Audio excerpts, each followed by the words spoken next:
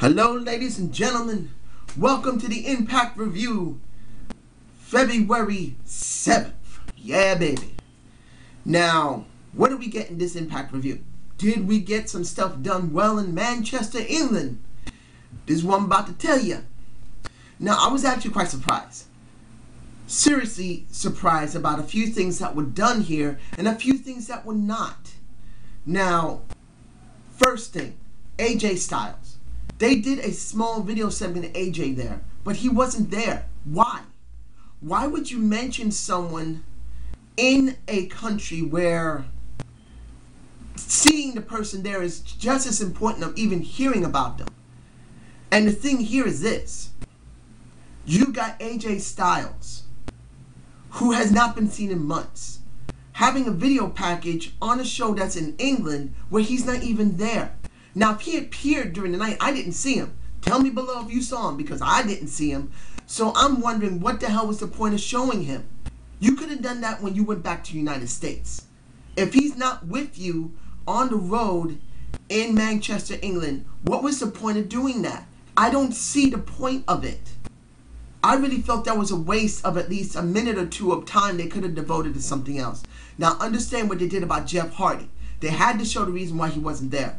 Now, it would have been better to actually have a video package of him talking, saying, "Don't worry, my creatures, don't worry, I'm coming back. I'm going to get them for what they did." That would have been more effective. That could have been done from AJ's time. That little package would have been better than the AJ package. So I don't understand the reason for that. I was quite surprised that was even thrown in there. Now, next, in the opening of the show, we got Aces and Eights, which I felt was terrible. It was effective. It was necessary to get the two people who now joined over. And I believe, and I'm saying this very clearly, the only ones that are left now are 7. I do not believe we're going to see the other Aces and Eights like Armbreaker and stuff like, well, actually Armbreaker is Mike Knox. But Mike Knox is there, Doc is there, the VP is there, you have Devon, you have Mr. Anderson, and now the heel twins, Garrett and Wes. I'm calling them the heel twins because they're going to be inseparable. They got nothing else to do with them. This is the only option they got. So they had to put these two over. Was it effective? It was effective because it was for the storyline. You needed it for that. Did I enjoy it? No. I did not need to hear Garrett talk. I didn't mind too much of Wes because we don't hear Wes often. He barely talks, except when it was with Kurt Angle. But you know what? For that segment, I'd rather have heard Wes talk, Wes Briscoe, than Garrett, because Garrett was boring. I didn't like it. Wes was at least something, and you hearing Wes say, "You know what, Hogan? I've been calling for 2 years, and then you finally decided to let me in, and the one who gave you your first boots to get in this business was my father? Are you kidding me?" No, I did it because I wanted to, because you deserved it. That I didn't mind. He sounded very choppy to me.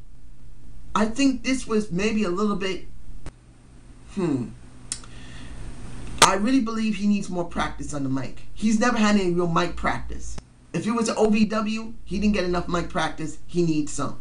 If he's going to be seen more, he needs some more mic work. So the next thing we saw was X Division. Now, I thought two things with this. One is that if Rob does not job here, they're not going to go anywhere with the X Division. And two, if Rob did not win, who would win? The person I thought had to be Zema Ion. Now, it doesn't mean I'm a Zema Ion fan. I don't mind Zema Ion. I think he's a good talent. I don't hate him. I do like him. But the person between those two who are better is Kenny King, baby. Long live the King, baby. He presented himself well, but I didn't expect him to win. If it wasn't going to be no job Rob, because we know now that he did not job, it should have been Zema Ion, because if Jesse Sorensen, and I still haven't heard anyone say Jesse isn't coming back. Tell me below, anybody, if you believe Jesse is not coming back. If you heard any rumors or something that he's just too badly injured to return, or he decided not to come back, because he had a better type of, he had a better offer somewhere else. Give me a comment if you know anything. If he hasn't, that means he's coming back. You need to get Zema Ion ready, because if you don't, the storyline between them will be a loss. And that is the most epic storyline you can see. That is a true underdog story. Zema Ion breaking the neck of Jesse Sorensen over almost a year or so ago. Coming back to get back at Ion, and then going through the X Division, becoming champion. Winning the title from Zema Ion, or going through Zema Ion to become champion. You need this, TNA. You know you need this, TNA. Baby, we need this, folks. If you don't agree with me that Zema Ion must start to be pushed. He must get a better character. He must get more TV time, particularly when Jesse comes back. If he's still not scheduled to come back, I can understand that, but it's better to get him structured now. It could take months before he really looks viable, that people will get invested in hating him really badly, because he's nothing but a jobber now. Unless he has a credible real heel presence, you don't got nothing. But No Job Rob did not do the job here, so it's a possibility Jesse's still not coming back. And if they do this, that he does not lose the title, No Job Rob, and Jesse Sorensen comes back, and they do not, and this is upsetting, that's why I'm botching a little bit. They do not structure Ion quite. It's upsetting to think that Ion is not getting structured, so when Jesse comes back, it's nothing. It would be stupid if they did this. Now, the next thing is, you know what? I'm going to get this done. I've done 2 videos on my, I believe it was my mixed bag of wrestling. 2 videos for the British Boot Camp. I did episode 1 that I saw, and episode 2, and I saw episode 3 and 4. I have not seen the final episodes of British Boot Camp, where Rockstar Spud was finally declared the winner of it.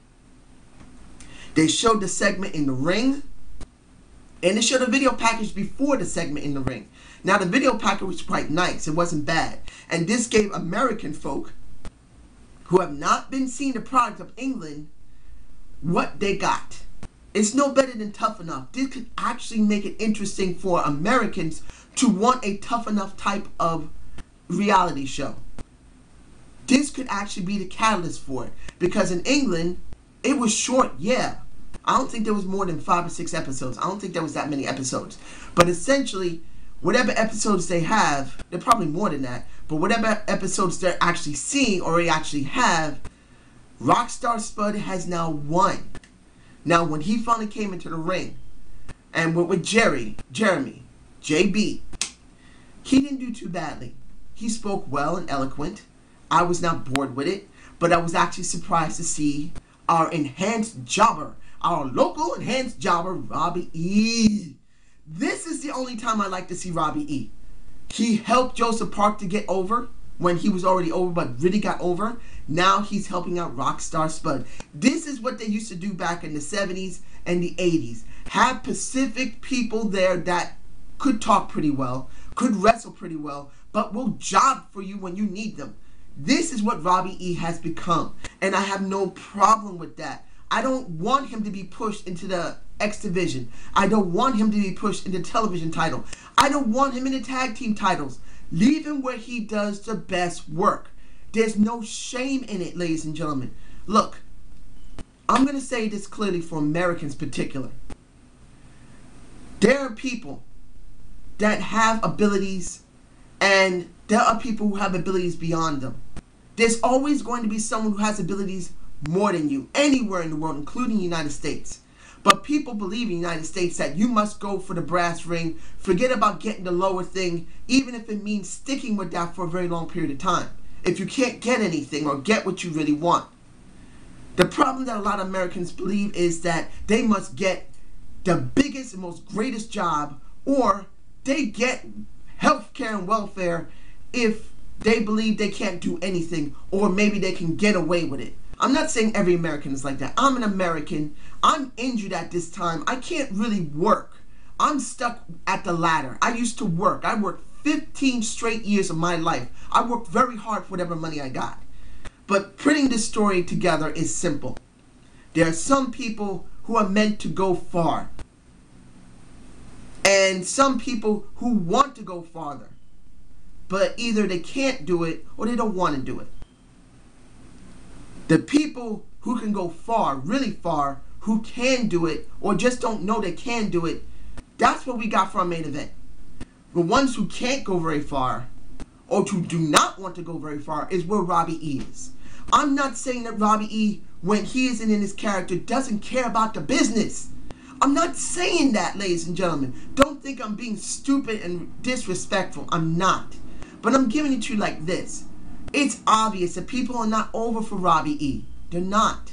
He's stuck with the same character constantly. If he has ability going beyond that, he can't do it because the brass in the back for TNA won't let him do it. Or they believe that he just doesn't have that ability. Or maybe he doesn't want to go farther than that. He's fine where he is. We don't know the whole story. But put him somewhere where he can do the most good. They tried pushing him in the X Division. Didn't go anywhere with Jay Lethal. They pushed him in the world title scene. That didn't get any farther either. So now he's an enhanced jobber, which he does very well with. Look what happened with Joseph Park. And with Rockstar Spud, the people in Manchester screamed their heads off. There was not much or almost no canned heat. There was no need to. If you saw when they panned the entire arena, that arena was packed, baby. That's how I want to see it. That is how I want to see TNA get their people in. I've said it before and I'm saying it again, and I agree with other people who do these videos. They say when they go into the UK, you can feel the big game. In other words, you can feel like a main event quality show every time, even if it's not that good. It's because the crowd makes it big quality. That's what I say. I agree with them, and that's the way it's supposed to be.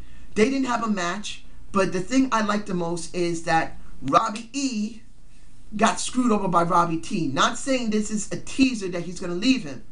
I would be glad if Robbie T worked with Rockstar Spud. Really, I wouldn't mind seeing two Brits together again. Look at the British Invasion. Before they really buried it, it didn't do that badly. It actually got over to a point. It did. So I wouldn't mind seeing Rockstar Spud and Robbie T together. You got Robbie T here and you got Rockstar Spud. They literally, where my hands are is literally the differences in height and size. Robbie T was like not his daddy, but basically a mountain compared to him, like a molehill. That's how small Rockstar Spud is. And that doesn't mean Rockstar Spud can't be great in the X Division. He's a small man who can move fast. And he knocked the shit out of Robbie E. So it's a chance that the next Impact, you're going to have those two facing each other. I have no problem with it. Leave this the way it is. Leave Robbie E as a jobber. Please, TNA, leave him as a jobber.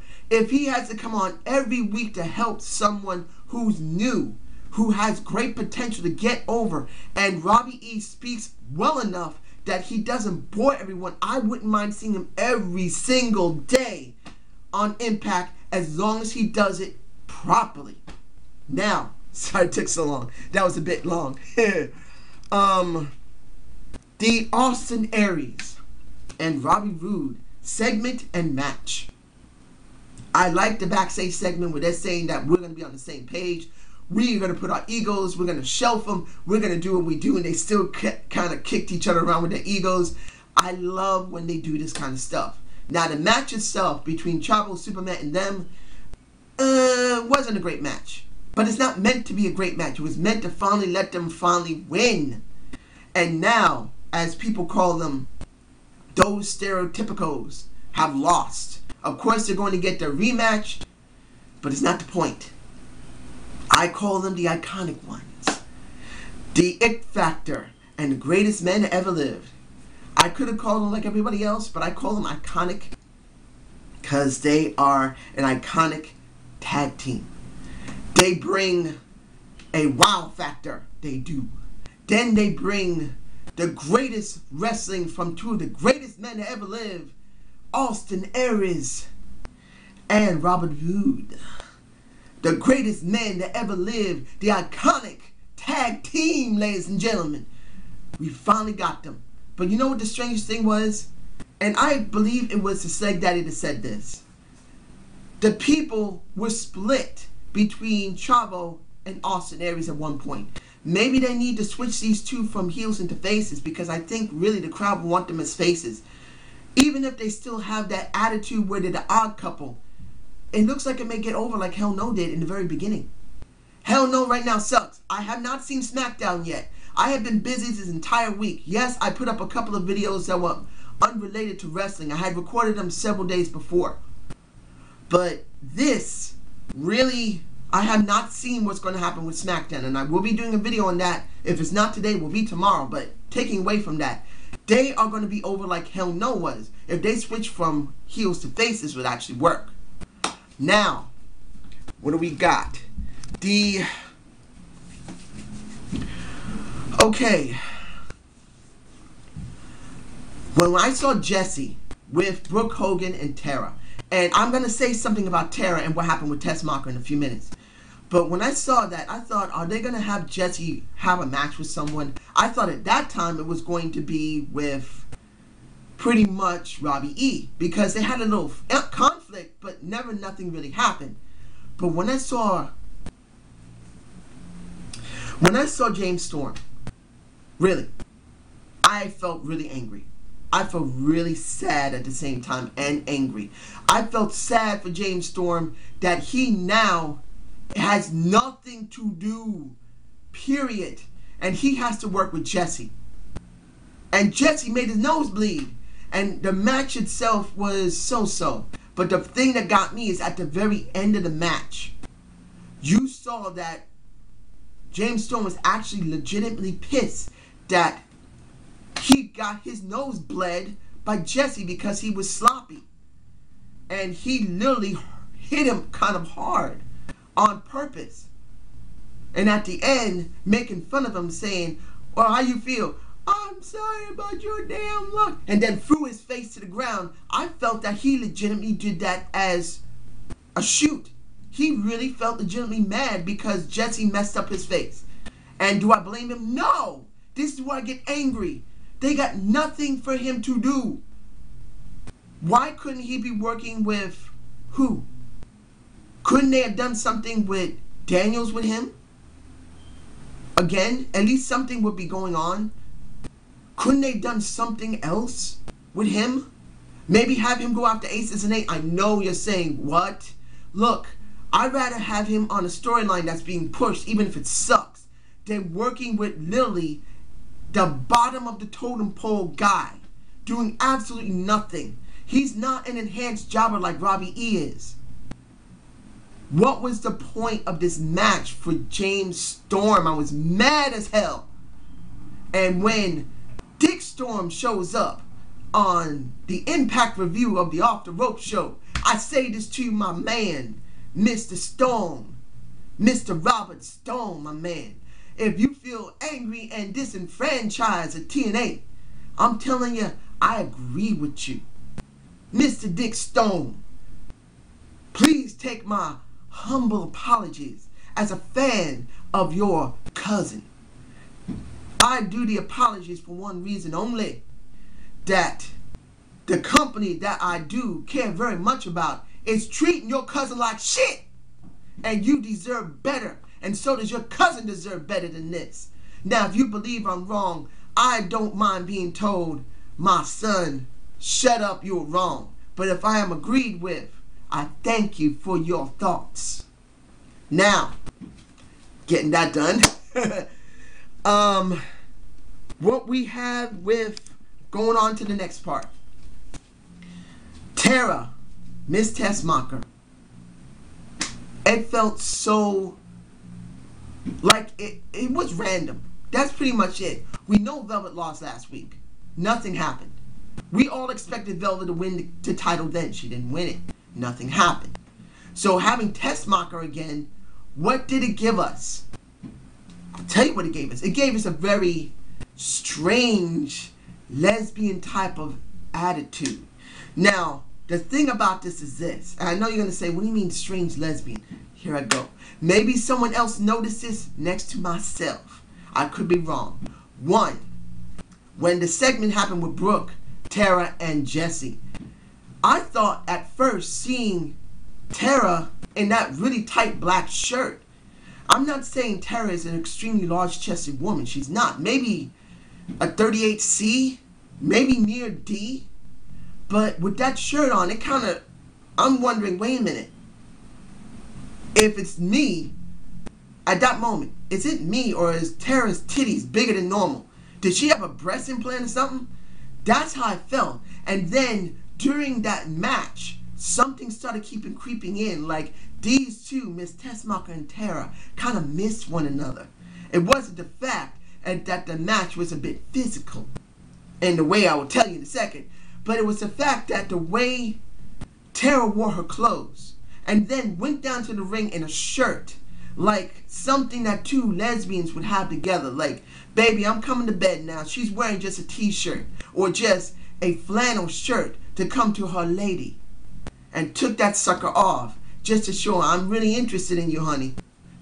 And then when the match was going on, when Tara took Miss Tessmacher and swung her around her head to give her a nice, almost like a black hole slam, somewhat, her version of it, Miss Tessmacher went and grabbed at her titties. Not just go across them. She started grabbing those suckers. She started grabbing like, I just have to grab your titties just a little bit, baby. I'm sorry. I missed them so much because we're not able to do this on screen anymore. I just have to do it. And she did. Now you would say, man, you're really horny. I could say that, but then there was something more. By the time they were nearing the end of the match, and when Miss Tessmacher was in a headlock and she's trying to stand up, if you look at her crotch, because they did a very tight, well, not all the way up into your face type shot, but you can see her crotch as she's standing up. You can see a little poke here, like this, through her clothes, like that. Ladies and gentlemen, if you don't know what that is, that was her lovely, beautiful clit. Normally, if you see her in a shot like that, you don't normally see it. But in this case, you can see it fully erect or enlarged as a woman would have it. And understand, gentlemen, if you don't know that women's clitorises grow and engorge like a man's penis, you now know that it does grow. And at the end, what do we get? After that scene of what I just saw about her clit, we got the P-punch, ladies and gentlemen. The pussy punch from Miss Tessmacher to the face of Tara. And you could see that she wasn't doing that pussy punch very far away. She was doing it literally to her face. If no one didn't notice how close Tara's face, it was like this. And she was slightly going like this, but she wanted her really close to sniff the hell out of her. Yes, Tara won. And the match really didn't really do anything. There's nothing hyped for what's going to happen in lockdown. I don't see nothing there. But that wasn't the point of this match for us. This was the point that two women who have missed each other so much because they're not tag team partners, ladies and gentlemen, wanted to show the world how much they missed each other. Oh my goodness. Please tell me if I'm just out of my mind. Please tell me, leave a comment. I'm begging someone to leave me a comment below if you saw the things I saw. Because literally, the way this match went down, it looks like they were just trying to show each other affection sexually. I'm moving on now.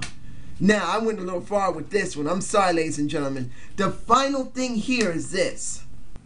Bully Ray, Sting, and the Aces and Eights, Doc and Devon. This was not dramatic. This was not melodramatic. It felt empty. It was good to see the faces get over the heels, but the heels are too weak. And then with Mike Knox coming in trying to do the save and then getting his ass kicked out of the ring, it made it worse.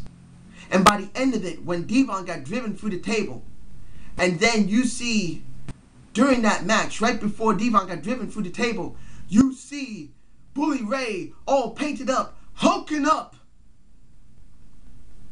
The crowd ate it up, which gave it points for me personally.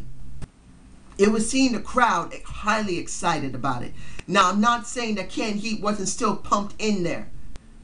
But if you're going by 100% of canned heat, I say about 30% of it was canned heat. If any at all. I'm going to be honest about it. You could see in the background the people cheering, waving, yelling. You could see them. The crowd was into this. It was still an effective segment. To me, it felt boring because we don't have strong heels going into this. We don't. And that's where the problem lies, ladies and gentlemen. This was not dramatic enough. Yeah, at the end, finally Hulk Hogan appreciates his son-in-law. And you hear before the match started that when they did their segment and Hulk Hogan says, "I'm hoping you'll show me you're a good man." And Bully Ray says, "I'm not a good man, I'm a bad man." And at the end of this, going back to it, seeing how they act, there was no reason to have the original segment because Bully Ray acted like a face completely. There was no real heel type of attitude from him. I didn't feel it and I didn't see it.